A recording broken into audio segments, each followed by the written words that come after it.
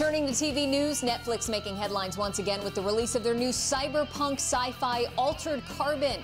The show covering everything from tech in the future to an intense murder mystery. And here to help us wrap our head around the series is Martha Higareda. How would you describe the show, Martha? In the future, in 350 years, this new technology is available in which you can download the human consciousness into a chip that goes in the back of your neck.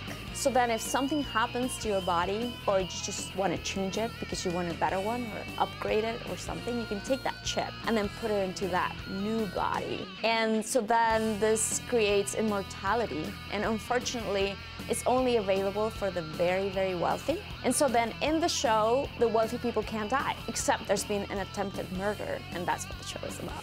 Okay, so tell us about your character, Kristen Ortega, and her role in this new world. I'm a detective working for Bay City PD, and I was in charge of investigating this case, and we closed it, but Bancroft is not happy with the result. And the roles are very physical. How did you prepare? I started training 2 months before the show. Joel started training for 6 months before we started shooting. There was, since in every episode there's big, epic action sequences, the training was very special. So I had to do boxing, jiu-jitsu, a lot of different martial arts. So it was tough, but now I know how to punch. So be careful, guys.